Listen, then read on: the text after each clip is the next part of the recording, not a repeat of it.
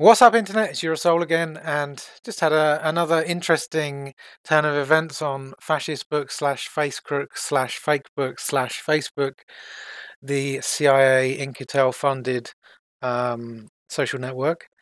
And I would prefer very much not to use Facebook ever, but there's so many people on there, and at the moment it's quite challenging to get them to leave. So if you want to actually engage the world via the internet and you don't have a huge budget or your own website that's got a large audience already, then Facebook remains one of the ways to do that.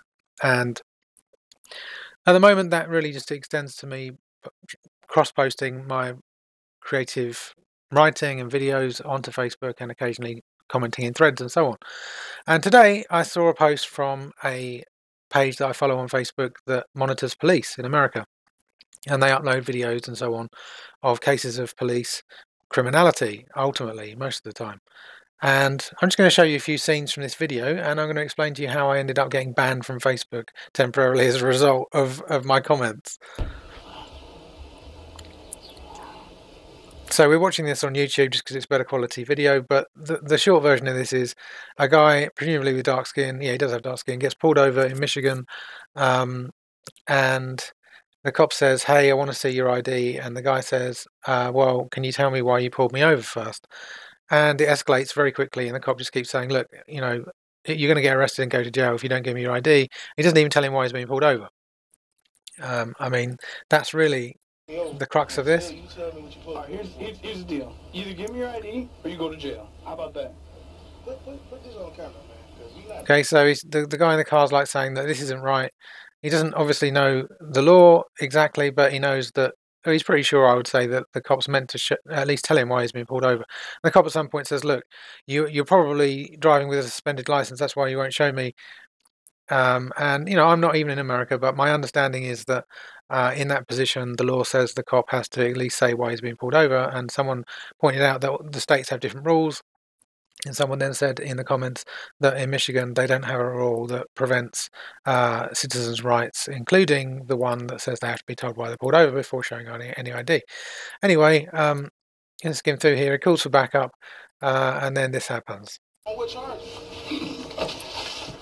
Wow.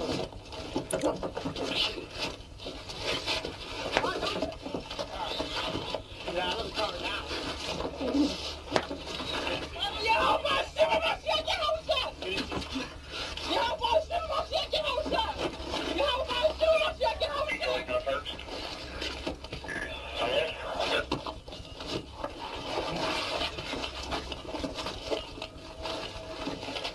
Get out of the car, man. Get out of the car. Get out of the car. Get out of the car. Let me get out of the car. Okay, get out.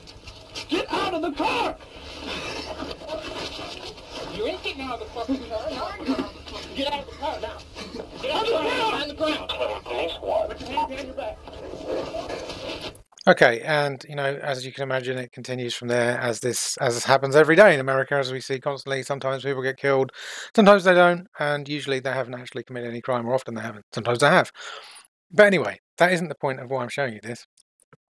So people were commenting in the thread beneath and various things, and I just posted this meme in relation to someone else's comment. It wasn't even a direct response to the video as such. It was a response to someone else's comment who was kind of speaking up for the cops and kind of saying, well, you should have just showed your ID, kind of thing. And this is fairly self-explanatory meme from World War II, Nazi talking to a Jew who's obviously been classed as such and obviously even had his head shaved, so probably on the verge of going to a death camp if that kind of situation. He's got the star, being forced to wear the star, which was a rule that the German government put in place at that time. They made it legal basically to send people to slave camps and to force them to wear stars and so on. And so it says obviously here, instead of saying fuck the SS, how about you stop breaking the law?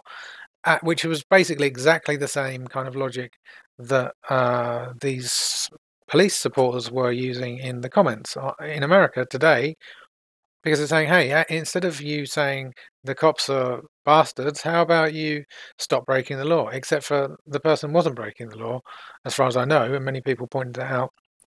And even if he was breaking the law by just asking why he's being pulled over, that just means there's something wrong with the law, doesn't it? Just like there was something wrong with the law in Germany, which meant they could round up people based on heritage and put them in a slave camp. I mean, it's self-explanatory to anybody with a working brain and heart.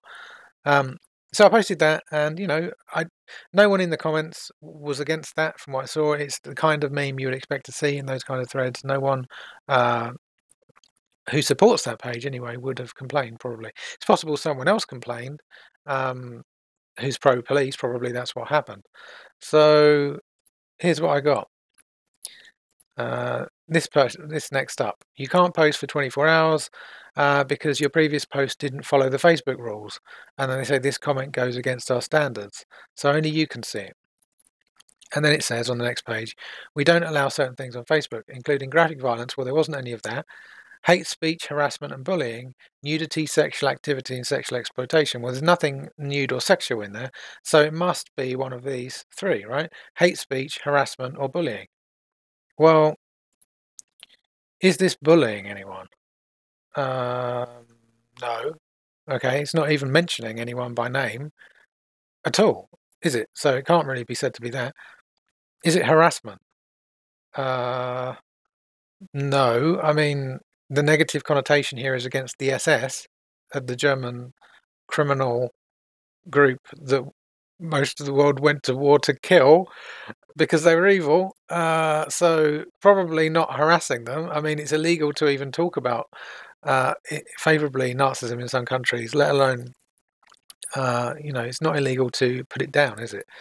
So I couldn't really say that it was harassment. Is it hate speech? Well, that's the only thing that's left, isn't it? So interesting.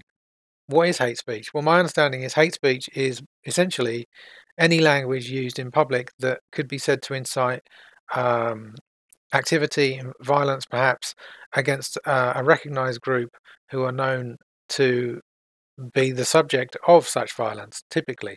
So in other words, if this meme was different and it said fuck the Jews or something like that, or the Nazis were right, or whatever some right-wing extremist memes might say, then yes, that would fall under hate speech rules in law, probably as well, in the political climate that we're in today. But this is the opposite. This is not saying. This is literally the opposite. This is standing up for the Jew in a sense in this picture and saying the Nazis were wrong. So that's basically all this says. I mean, if to break it, put it into its context, what this meme is saying is the Nazis were wrong. Let's make sure that our police forces don't start acting like Nazis because it's happened before. That's what I meant by this meme, and I would say most people would understand that. And yet Facebook deems it as hate speech. So I tried to give them some feedback and just say, hey, you made a mistake. I posted an image that simply highlighted the way that Nazi authoritarianism in World War II Germany resulted in the Holocaust. I'm unclear how this could violate any community rules on Facebook. Clicked send, and then, I couldn't process the request. Please try again later. And no matter what I did, I couldn't send that message. So not only are they censoring me ultimately on their network for doing the opposite of what I actually did, but then they're not even letting me defend myself. Sounds quite Nazi-esque to me, doesn't it? I mean, not allowing someone to defend themselves and also attacking them for the opposite of what they're actually doing. So, for example, the false flag event at the start, early on in World War II, on the Polish border, where German troops dressed up as Polish troops, as I understand it, and then attacked German border guards, killing some of them in order to justify the invasion of Poland. That would be an example of attacking somebody for doing the opposite of what you say they're doing. In other words, attacking people who are peaceful, saying that they're violent, and so on. So effectively, Facebook has attacked me for saying the opposite of what I actually said. And as a people like to class me as a conspiracy theorist. That's not what I would call myself. I mean, I guess you could say I'm a conspiracy researcher. I'd say I just like truth. I'm pro-truth and pro-freedom. And it seems like, in a way, I'm in a minority because most people vote for governments, and governments are an authoritarian system which basically tries to overpower the will of the many under the will of a minority, which basically means that anybody who has a particular position in society could be said to be a minority who's being overpowered by voters and statists. So therefore, logically speaking, you could say that I could be part of a particular group that might be the subject of hate speech from time to time, like from uh, people who are pro-government saying things against people who are more for freedom. So, being as I've just acted out my right to free speech by saying something that is not in any way wrong or hate speech, and I've been attacked and silenced and so on, you could say that Facebook's acting in a way that's harassing me and ultimately attacking me through a form of possibly hate and bullying, couldn't you? That a case could be made for that, certainly. So I just thought I'd point that out, and remind you that there are alternatives to Facebook and YouTube and so on that are actually pro free speech and are respectful and don't stand for antisocial behavior and evil, but at the same time don't have ridiculous things like this happening where people get silenced just for exercising free speech in a balanced way. Sure, I'm sure there will be some people in the police forces around the world who would be annoyed at being compared to Nazi Germany, but there are parallels to be drawn, and it would be disingenuous to say that there aren't. It's completely coherent and logical to make those comparisons.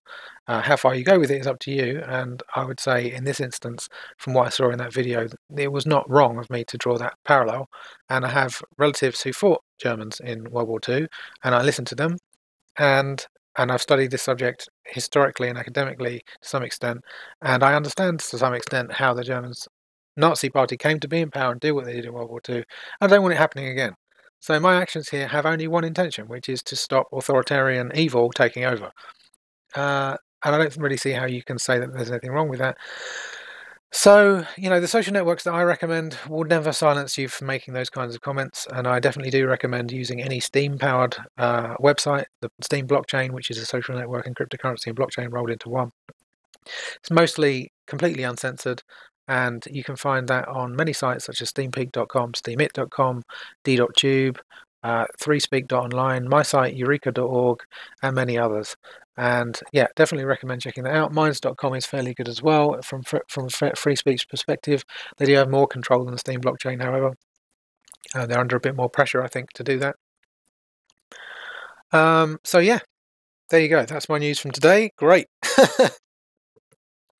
If you are somebody who wants to get to the truth of what's happening in the world and doesn't like being censored and having oligarchies, plutocracies, billionaires saying what you can and cannot say, then I highly recommend you come and check out Steam Powered sites and do your best to share that information with other people and help them to move across to these platforms too. You've got nothing to lose, and in fact you get paid for posting on Steam, so you're actually likely to gain financially from doing it, not lose anything. With Facebook, basically, there is huge money to be made from you using their platform, and it goes to Facebook and their shareholders. With Steam, the money that's made from using that platform, some of it goes to you. So it's a no-brainer, isn't it? Anyway, if you've enjoyed watching this, please do give me a thumbs up and a upvote on Steam if you're on Steam, and a re-blog and share along with your friends. If you're on YouTube, if you like what I'm doing here, I've got many, many more videos covering important topics relating to healing, balancing and evolving, how to create freedom and so on this planet. Please do subscribe and hit the notification bell to get full notifications in future. And until next time, peace.